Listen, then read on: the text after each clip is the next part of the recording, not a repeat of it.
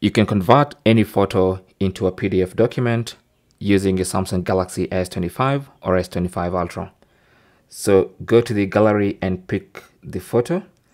Let's say I want to convert this photo, okay?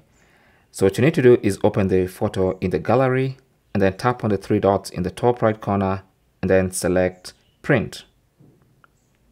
Now from the print menu, you can see it's currently looking for a printer. So you want to go to select a printer, tap on the drop down arrow there, and then select save as PDF. Okay, so it's currently, you can see now it's PDF. So now tap on this yellow button and then choose where you want to save your PDF. I'm just going to save it in documents. Choose the specific location. Maybe you have some subfolders inside the documents folder. I'm just going to save it right here. So I'm just going to tap on done, and there is my PDF document. So now when I go to the Files app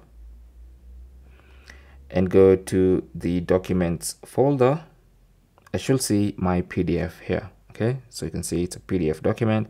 I can open using any of the PDF viewers, and there is my PDF document. Okay, so that's basically how to convert any picture or any photo into a PDF document on your Samsung Galaxy S25 or S25 Ultra. Thanks for watching. Don't forget to like and subscribe, and good luck.